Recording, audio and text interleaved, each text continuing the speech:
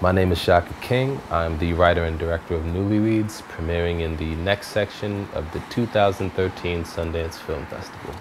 Newlyweeds is about the end of childhood in a lot of ways. You know, when I think back to the very, very beginning stages of writing it, even though it was a relationship story, I had all these vignettes really throughout, you know, my neighborhood, just because it's a fascinating place. I live on the border of Bushwick and Bed-Stuy. I'm from Bed-Stuy. You know, it's a real village, has a real town village quality to it. I'm always plagiarizing from things I hear out my window to, like, God forbid, you're a friend of mine, you will end up being quoted. Everything about the movie is open to interpretation, you know, whether it's funny or sad, you know, whether it's a comedy or a drama. That's really the last part of the art. There's the idea, you know, then there's making it, then there's refining it, and then it's the audience. That's the final part.